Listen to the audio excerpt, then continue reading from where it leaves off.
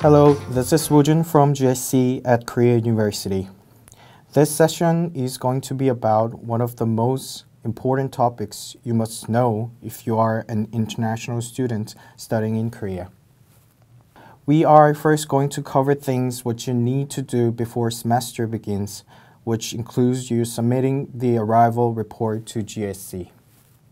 The arrival report is just as it sounds. It is a form that reports your arrival to Korea and to Korea University.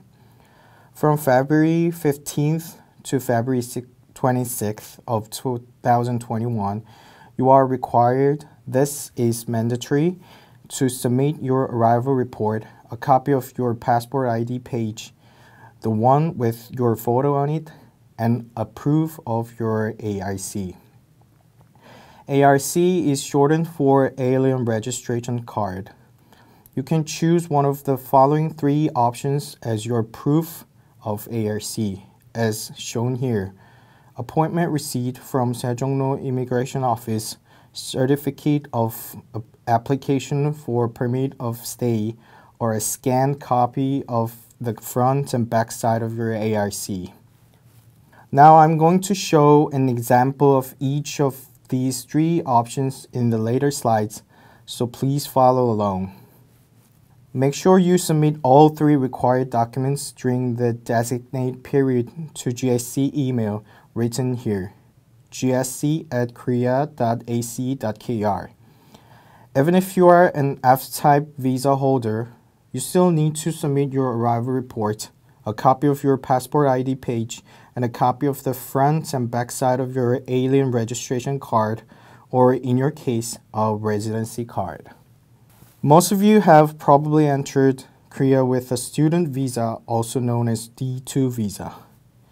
When you entered with D2 visa, you must apply for an ARC below. In order to apply for your ARC, you are going to go on the website of highkorea.go.kr. On this website, make an online reservation for the visit to Sejongno Immigration Office. You are supposed to go to Sejongno instead of other branches in Korea, regardless of your place of residency in Korea, because Sejongno Immigration Office is the main office that manages students of Korea University. As you can see on this slide, you need the following requirements to apply for your ARC: an application form, a passport-sized photo, 30,000 Korean won in cash, your passport, a copy of your passport ID page, and a copy of your D2 visa page, your proof of residency within Korea, certificate of registration, or if you are applying for your ARC after the semester begins, certificate of enrollment, which you can get from the One-Stop Service Center. Lastly, if it is applicable to you, a letter of invitation from NIIED if you are a KGSB student. After you apply for your ARC, please do not forget to submit your required documents to GSC. If, for a reason, you enter Korea or are currently in Korea with a visa other than D2, like B1, B2, or D4, you must apply for a student visa, also known as D2 visa, before the semester begins. If you have a visa that can be changed to D2 visa without having to make a departure, you can go to Sejongno Immigration Office to apply for your D2 visa and ARC at the same time.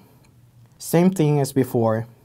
You need to make an online reservation for the visit to Sejongno Immigration Office first, and then you will need to prepare the following documents to submit for your D2 and ARC application. Requirements for ARC in this case are on the slide. Again, please submit the required documents during the allotted time. The next few slides will explain how you can make an online reservation to visit Sejongno Immigration Office. It is pretty self-explanatory, but I'm going to briefly show you how you can do it. Go on to highkorea.go.kr and you can see the screen is shown.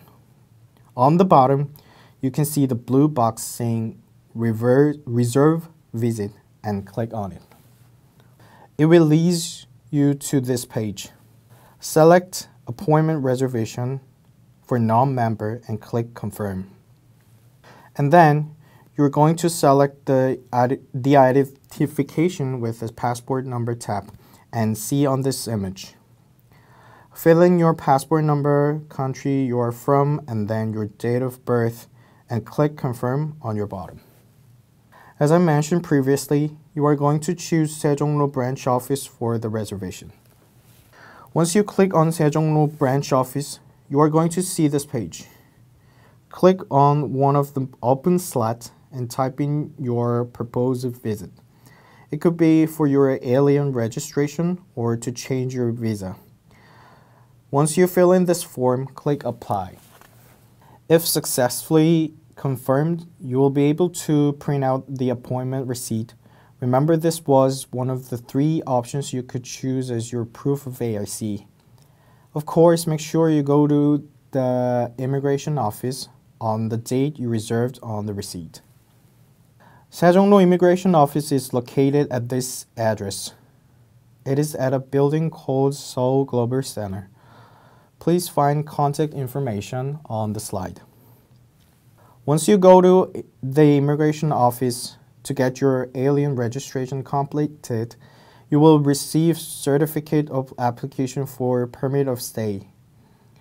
This form includes the date of your ARC pickup, so please make sure go back to the immigration office on the designated date to pick up your card.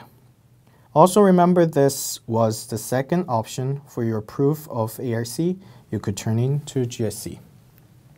As you live in Korea and continue studying at Korea University, there may be a time when you need to apply for your ARC extension. And when you get your ARC issued, you will notice that it has an expiry date written on the back of the card. Here's an example. This person's ARC is for D2 visa, and on the back it says the card expires on 2020 September 30th. You can apply starting from 4 months prior to the expiry date written on the back of your ARC. Here are the required documents you need to bring to the immigration office to apply. Application form, passport, and ARC, certificate of enrollment and academic transcript, financial statements only if your average GPA score is under C or 2.0. So if you are able to get good grades, you will not have to submit a financial statement when you are applying for the extension of your ARC within your coursework period. However, if your GPA is under C or 2.0, you will need to provide a financial statement as written on the slide.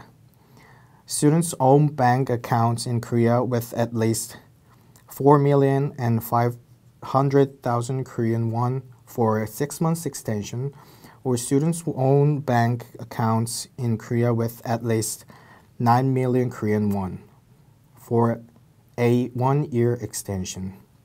You will also need an application fee of 60,000 Korean won in cash and a proof of residency in Korea and tuberculosis test certificate if it is applicable to you.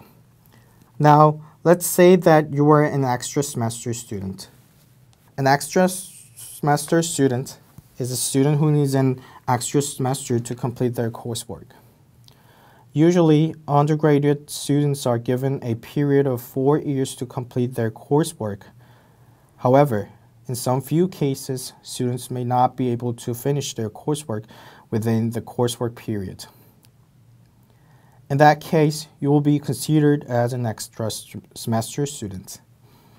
If you are an extra semester student and you wish to extend your visa or ARC, you need the documents from the above plus the financial statement, which in this case is mandatory as written here.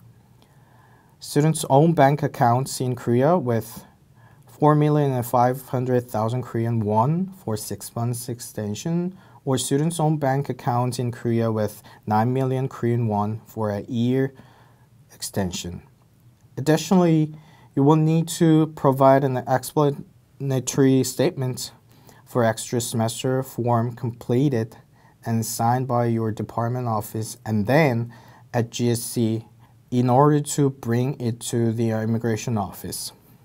Please keep in mind that international students can study and stay only within the period approved by the immigration office as seen on the back of the ARC.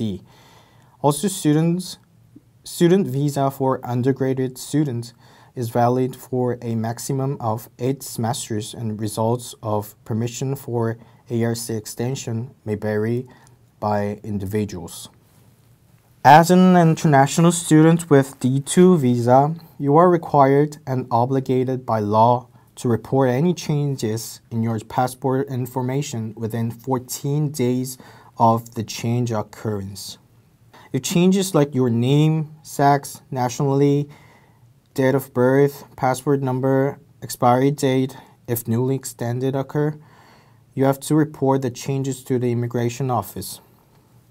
You can make an online report as well on highkorea.go.kr by clicking on e-application button. Also, if your place of residency changes, you need to report it as well. If you move to another place in Korea, that means your place of residency changed. You can report this change and you should report it within 14 days to the immigration office or the city hall or the GU office. If you live on campus and a dormitory, you are to submit the confirmation of residence or accommodation form with a signature from the dormitory and dormitory payment receipt. For off-campus housing, you need to provide a copy of the rental contract.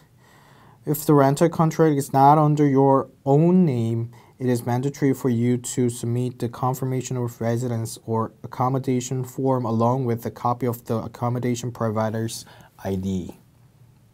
On to the tuberculosis test certificate.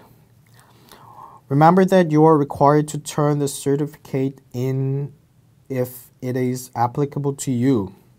If you're from the following countries listed on the slide and you have not yet turned in your test certificate after March 2016, you are to go to Dobong-gu Public Health Center and get the test done. The location is listed on the slide. This is an important notice regarding your D2 visa in relation to the changes in your student status. If the student status changes at Korea University, the student must make a departure out of Korea within 15 days after the change occurs, regardless of the expiry date written on the back of the student's ARC. Changes in student status includes leave of absence, non-registration, withdrawal and expulsion, completion and graduation, and etc. Your ARC is valid only when you are enrolled at the university, physically residing and studying in Korea.